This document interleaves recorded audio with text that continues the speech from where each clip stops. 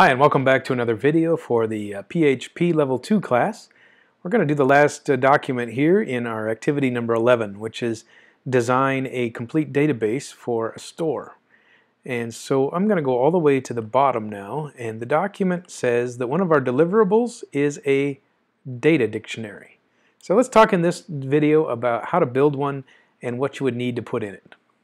So I'm looking at this website here, and it has a title called 4 Functions and Shapes of Data Dictionaries that you need. So in this example here, let's look at some of the things that a data dictionary has in it.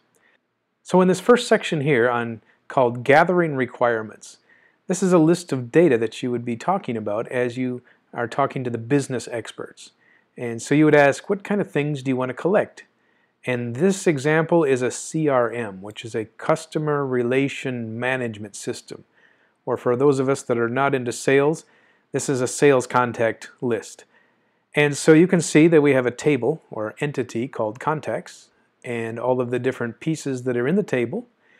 Now the important part is the description over here, so we know if the attribute name doesn't completely make sense, we give it some more details.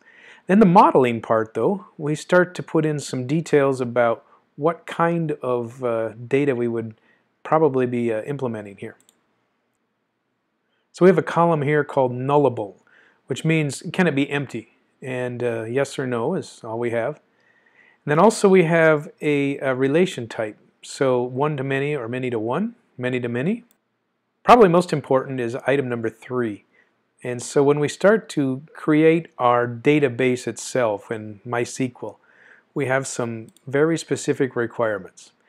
Let's look at this item here where it says marital status, and it has a single character.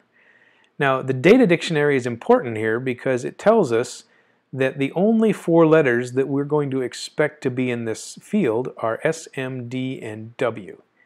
And so that is a data dictionary classic example. Let's look at the last item down here. It says country with 3 characters. So if I were just looking at the first item here, I would think country is a string and it's going to have the full name of the country.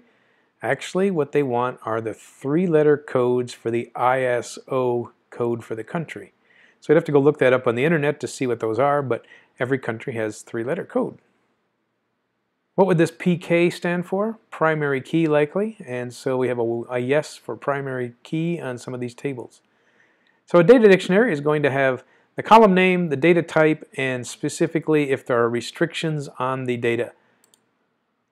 So the last item in your deliverable is going to be a spreadsheet. A data dictionary will describe every detail, every field, every column in your tables, and what type of data they are going to have, how long you expect the strings to be, what type of data you can expect in data like number ranges or letter sets. So everything that would be in a data dictionary would go in the spreadsheet.